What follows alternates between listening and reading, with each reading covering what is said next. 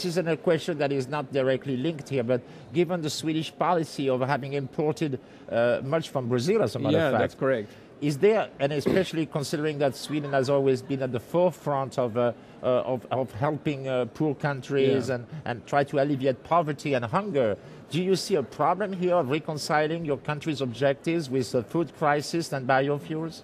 Yes, I can see a problem in that, because if all European countries were to gear on to the Swedish system with the sugarcane ethanol from Brazil, yes. well, we wouldn't have land enough in Brazil to produce so much ethanol. So I think Sweden must take a responsibility to develop, first and foremost, we should drive less. That's the first. But also to perhaps have a more of a domestic production of biofuel. Some people say that it's not economically wise to produce it domestically, but I think if you look into the whole circle, I think it can be quite economical to produce biofuels, and especially to produce biogas out of the waste from the agriculture, from the households. You can produce gas from that, and you can use the biogas to drive cars on it. And there, I think an awful lot more can be done and should be done. But tell me something you touched on a very important point, which is consumer behavior. There is the directive or the legislation hasn't factored in educations towards better driving, has it? I'm not sure, but you're probably right. No, there is not. You see, this is what people have said, and people that are really experts on the subject. As long as you don't factor in consumer behavior, I mean, in terms of giving incentives for the people, like you do in Sweden, but you have maybe a greater citizenship responsibility than like Slovenia joined you, as a matter of fact. They say less individualistic driving habits. Oh yeah, that's a very important point. And I think a country like Slovenia, they could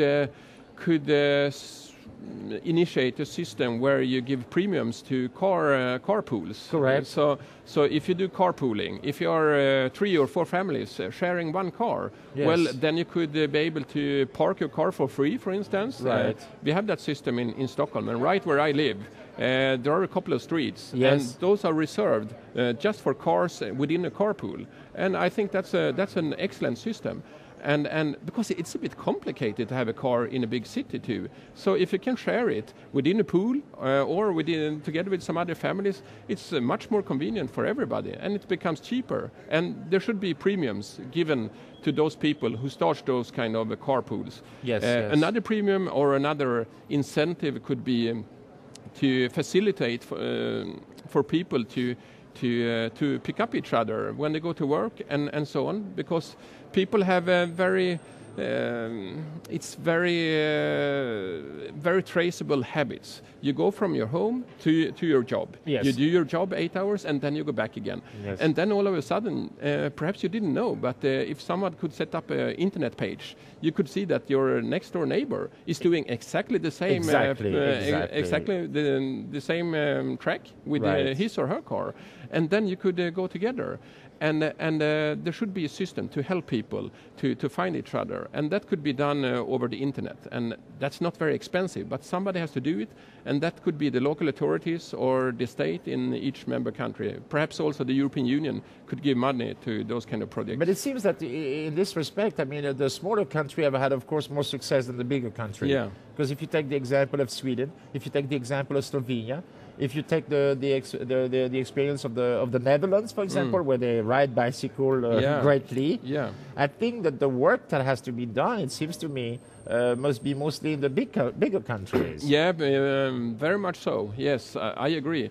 Another example is congestion targets. Yes, yes.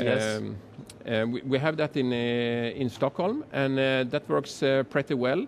The total congestion in the traffic went down with some 10-15%, and that was quite substantial, because now we have a better flow in the traffic. But then you need to help people to leave the car at home and transport he or herself with public transport. Yes, and yes. So perhaps you have to invest more in the underground, or you have to put in more money Public in transportation. overall in public transportation. Also help people to park their car. If you live in a suburb, Yes. perhaps you can take your car 7 kilometers and you park your car there, and then you take a suburban train and you go right into the city center. And if you show the ticket from that train, well, then perhaps you have the parking for free or 50%. Yes. There's a lot of things like that Yes. Could be done. Well, The European Union could perhaps give money to the member states, but then I think each and every member state should decide themselves what kind of solutions are best for them.